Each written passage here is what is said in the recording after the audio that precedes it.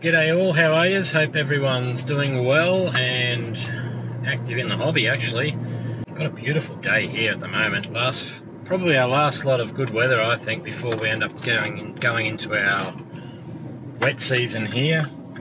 So it's a bit hard to sort of give up an opportunity when you're not working and you've got perfect day with very little wind to get out there and fly. What I plan to do in this flight is I've got some new aerials I want to test out on my Walksnail goggles and just sort of compare stock range with these ones. I'm not going to go crazy distance or anything like that. I just want to see what sort of reliability it gives me comparing it to the stock aerials that came with the goggles.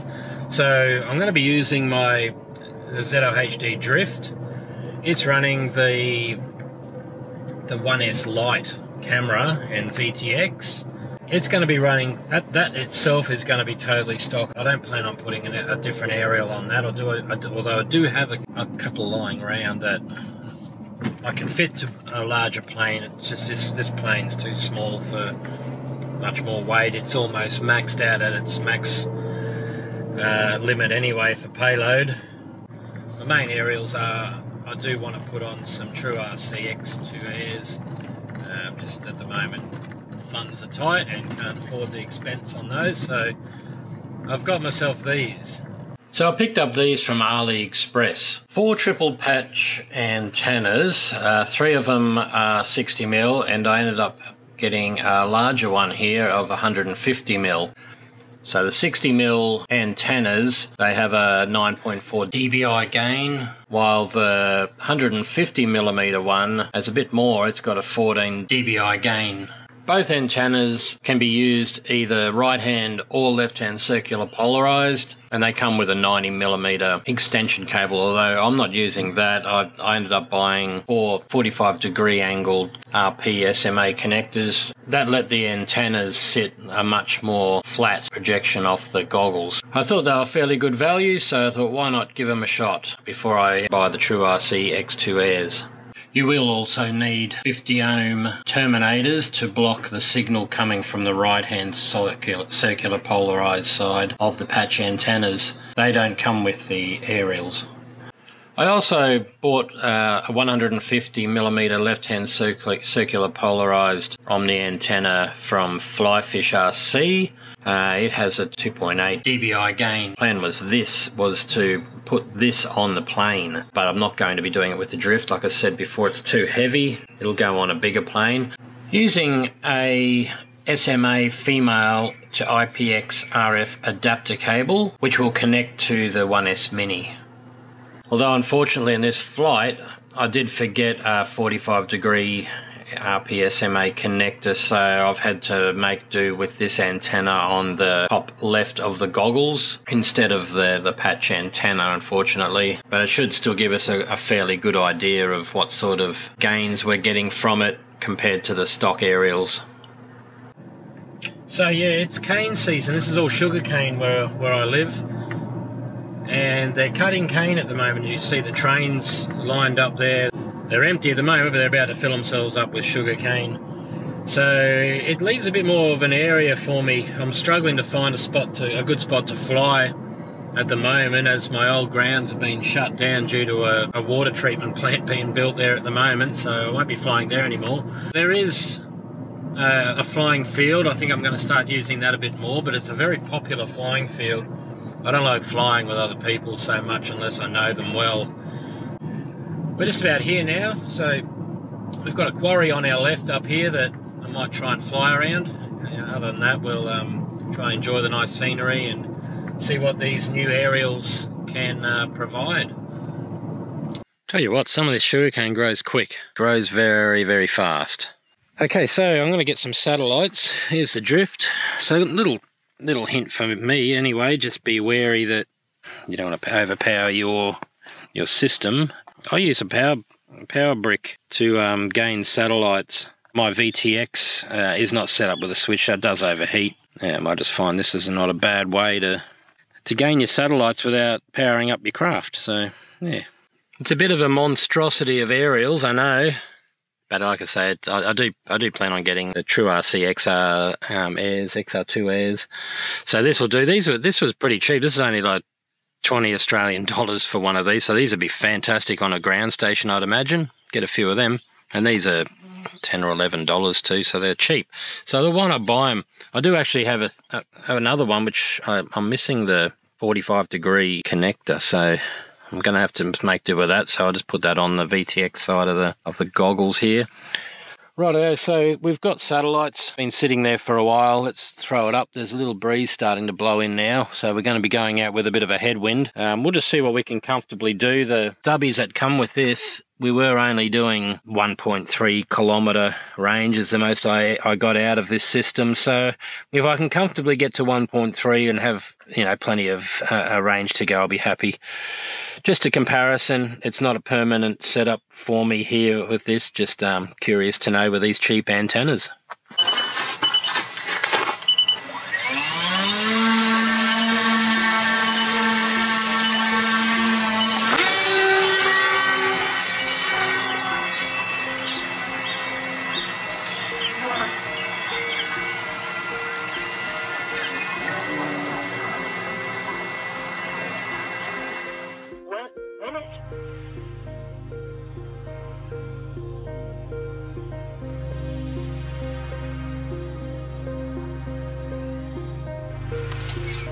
Alright, pretty good to go. I'm running 500 milliwatts too, by the way, guys.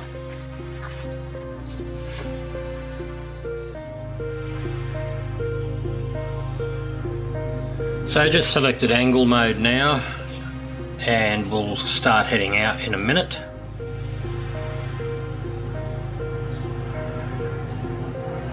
Plan will be to basically just go straight out where that valley is out there towards those mountains. We'll have to gain quite a bit of height at the same time as we get a bit of distance. It's certainly not the place you want your plane to fail, because there's no chance you'll ever get it back in this area.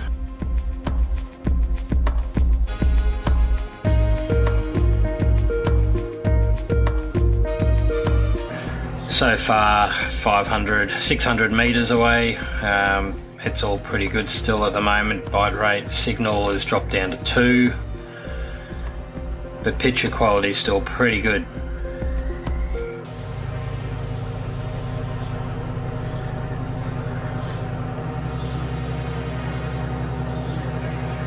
Just starting to raise some height up a bit now, getting up to around the 90 meter mark.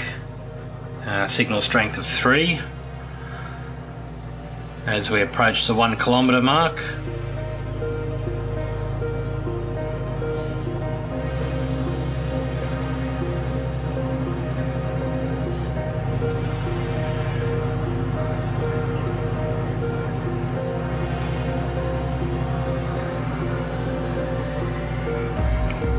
Just got to make sure I don't get anything between me and the plane, like a hill or anything like that. Going straight out to that valley there was the best choice, as we're back in the green sugarcane field you can see back there. So we've now approached 1.2 kilometers. We've still got signal strength of 2, so I have to say at this stage these antennas are an improvement.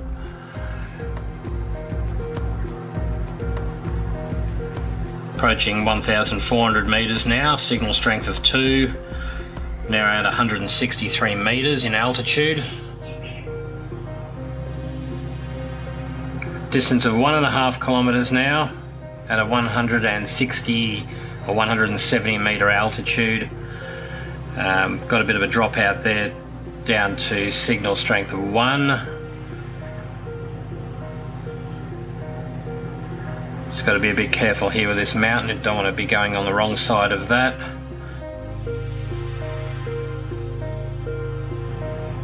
The 1.5 kilometers, pretty good. It's pretty much proves these cheap antennas are an upgrade.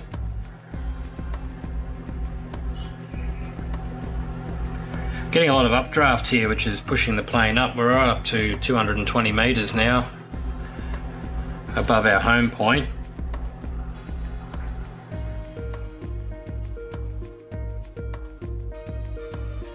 So the program I've used to overlay the on-screen display to the video, in case you're wondering why the artificial horizon is all over the place at times, it gets a little bit out of sync up towards the end. So if you're wondering why the artificial horizon is drifting a lot or it's showing the wrong thing, that's the reason why. It's got nothing to do with iNav or anything else. It's purely the program that I'm using, which doesn't seem to stay in complete sync as the video progresses.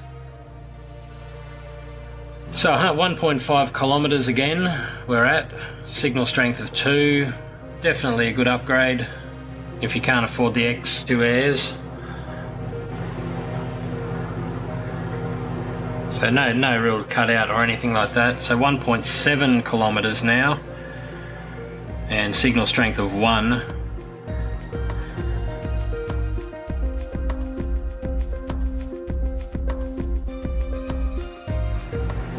So all in all, we got out to nearly 1.8 kilometers, which is considerably further than the 1.3 I used to get.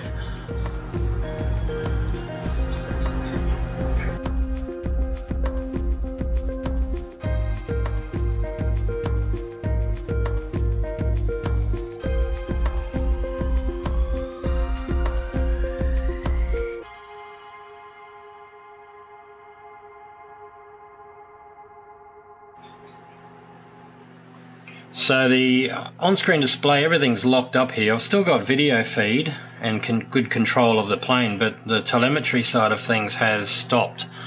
I don't know whether that's because of the Omni antenna that I've got on there. It's run out of range. I don't know. That's possible, but everything's locked up here at the moment, so I'm making my way back to home point again. Still got full vision. Video's still good. It's just the on-screen display is frozen up, so I didn't want to continue without that. And we'll bring it back and probably just do a reboot of the GogglesX. It's the first time actually that's ever happened, so I'm assuming it's got something to do with the antennas, why the on-screen display has stopped working.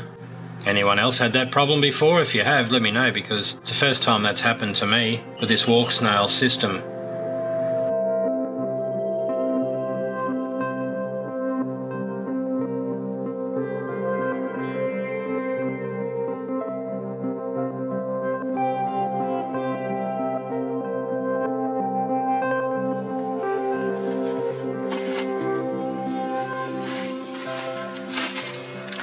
Just going to bring it in. It seems like the OSD is frozen, so 11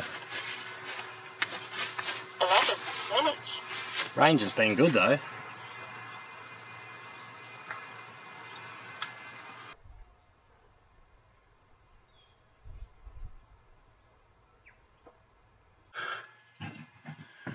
So I'm not too sure why. The goggles aren't real hot or nothing, so might just reboot them and throw it up again and just try it again.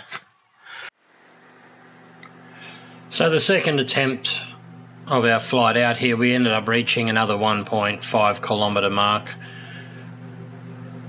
and we didn't get any dropout this time with the telemetry or the on-screen display, so it all seemed to work fine. So I'm not too sure exactly what went on there, but probably got something to do with the aerial, because I've never experienced that before.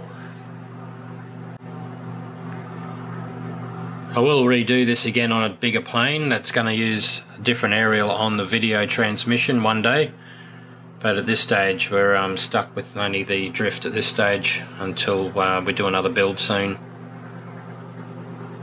So I guess overall it's an improvement. I don't know why. I still don't know why it cut out, the on-screen display cut out, but I can comfortably sit around 1.5 kilometers now without it flashing red on me around the edges of the screen. So it's definitely an improvement. It's for the money, I guess it's okay, but you know, it's still not going to compare to the true RC X Airs or anything like that, but it's not bad, not a bad alternative, I guess. I don't know about the big one, it's a bit bulky. You could probably get away with 4 of these maybe, or 3 of these and 1 of them, I don't know, but I just come across it cheap. I thought I'll give it a go. It's got better gain than that, so technically it should be better, but it's more designed for a ground station, it is. So I guess the only other improvement you could probably do, which I did do on my FX61, which went down, is improve the antenna here. I do have that set up, but this plane is just too light, and it's, like I said before, it's at its maximum payload anyway, so I'm not prepared to put any more weight on it as it is. It is quite capable, as you just saw. There is a bit of wind out here now, so it comes up pretty quick. And where we went out to in those mountains out over there, it is a little bit swirly in there, so quite a capable craft. The ZOHD drift, I must say, it's running on 2S only. I mean, if you had it on 3S, yeah, you'd have a bit more go, but I'm only doing 2S on this for just weight reasons. It is over its maximum payload, but it's very capable still. Just yeah, video just to try and improve the range, and just to get a little bit more distance between me and the plane using the Walksnail GogglesX and a couple of different antennas. So stick around, guys, we might try a few others eventually. Anyway, guys, hope you enjoyed that flight, and hope it helps anyone looking at buying those antennas. They are an improvement, so yeah, just pretty ugly looking on the goggles, but yeah, they are an improvement. For you get what you pay for, I guess, at the end of the day. Anyway, guys, stay safe, keep flying, and bye for now.